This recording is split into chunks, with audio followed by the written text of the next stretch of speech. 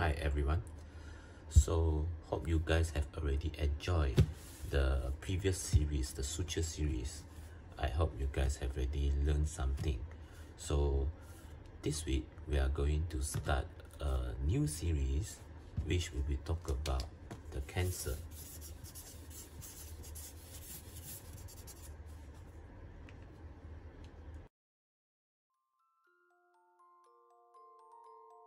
Before we start to going down to the rabbit hole, so let us start with a few definitions and let us digest a little bit.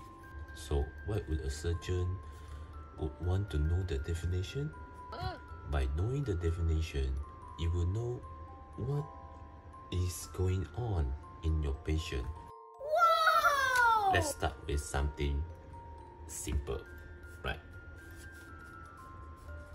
When you guys already open the first pathology book, the first page is always come with this term, hyperplasia.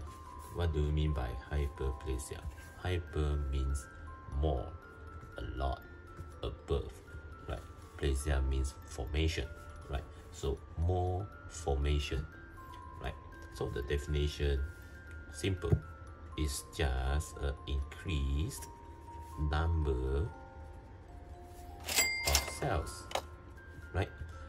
Increased number of cells. So hyperplasia is a benign condition. It can happen as a normal physiology, right? As opposed to hypertrophy.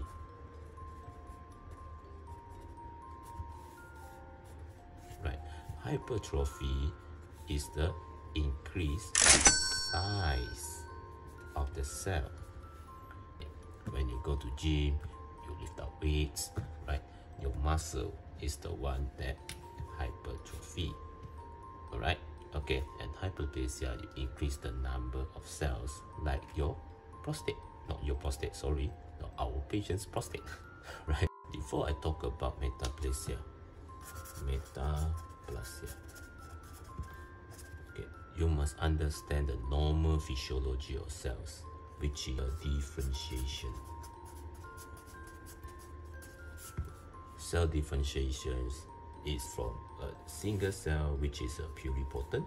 It go through the differentiation depending on the region of the body. It will become, let's say, become a cuboidal cells, or it becomes squamous cells, right? Or it can become a columnar cells, right? It depending on which region the cell resides, right? So that is differentiation. We call these pluripotent cells immature cells, and all these differentiated cells we call it a matured cells.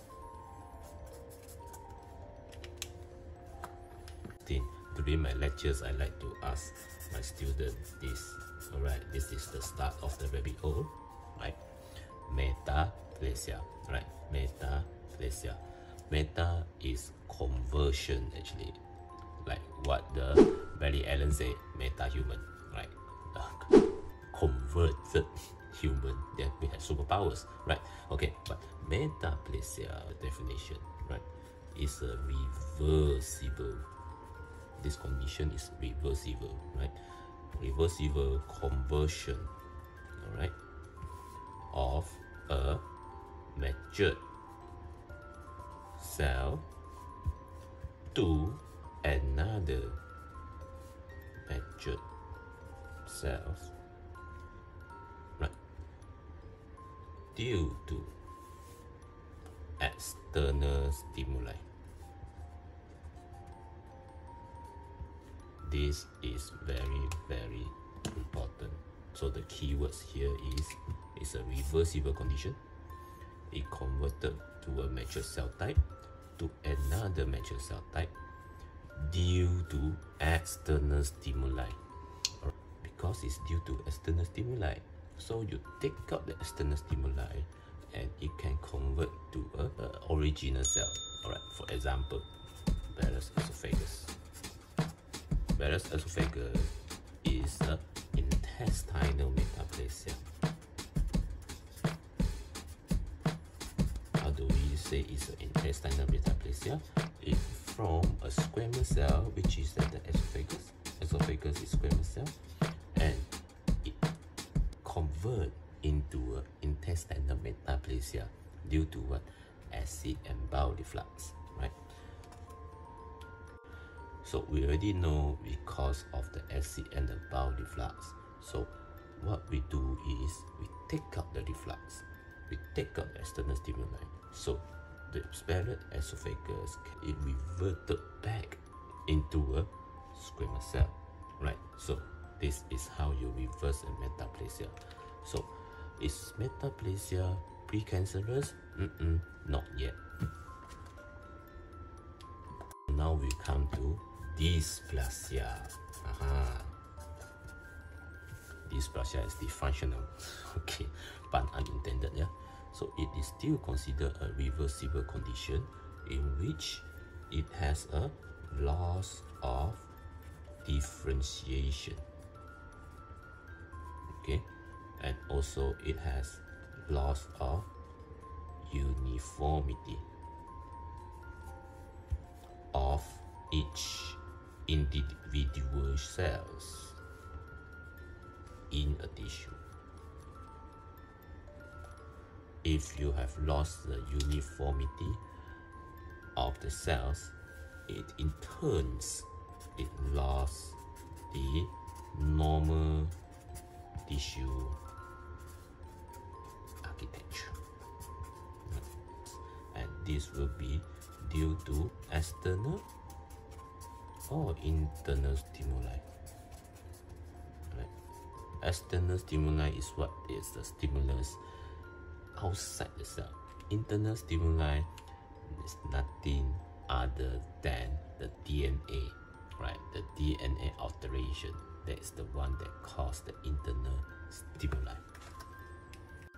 right? So if you look at the layers of the cells, right? So this is the basement membrane. I'm talking about epithelium here, yeah? As an example. Right, usually there are pluripotent cell at the basement membrane, right?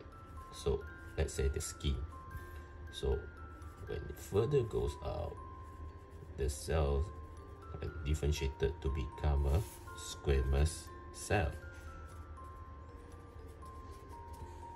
What happened in dysplasia is that somehow one of the cells here will then become loss of differentiation, and it started because it have nowhere to go, right? So it started to become proliferate. Okay, so how do we grade the dysplasia? As you know from the drawing just now, right? Dysplasia often comes from the basement membrane. And you look at this loss of uniformity, you would need a core biopsy, right? We'll go to that in later on lectures, right? So that you have the tissue architecture. If not, it's quite difficult for the pathologists to ascertain the grading of the dysplasia, because the grading of the dysplasia depending on how much of the composition of dysplasia to normal cell ratio. Look at this is full length, right? Basement membrane, okay, to the capsule, all right, okay. So we will divide it into thirds. This is 1/3, and this is 2/3, and this is full thickness. Because we have divided into thirds, that is mild, and then we can put this as a moderate, and we put this as a severe. So this is synonymous to we call this a low grade dysplasia, right? And this is a high grade dysplasia. There is nothing in the middle, right? For the newer classification, we would like to use low grade and high grade. Low grade is less than 1/3, right? The maximum is 1/3. If there is a 2/3 to foot thickness, we already call this a high grade dysplasia. Why is this important? For over the years, we realized that by putting the classification moderate is quite confusing, right? And we miss a lot of cancers because dysplasia can be precancerous condition, in which the precancerous condition is this high-grade dysplasia. Even though it's reversible, but it will progress to become neoplasia and further become a cancer. Hi everyone, so this is the end of the lectures. I think our attention span is only 10 to 15 minutes. I'm not going to talk more. If I'm going to talk more, we are going to lost in the rabbit hole. You can actually review back this video to look at the definition. I got this definition for Robbins. This is one of my favorite books. There are a lot of definition, there are a lot of confusing terms, and probably we can discuss in the comment section, right? Okay, so please remember, don't forget to like, subscribe, and hit the notification button. Next week, we are going to talk more on this cancer series at the same time, same day, and same channel. And this case search. Bye.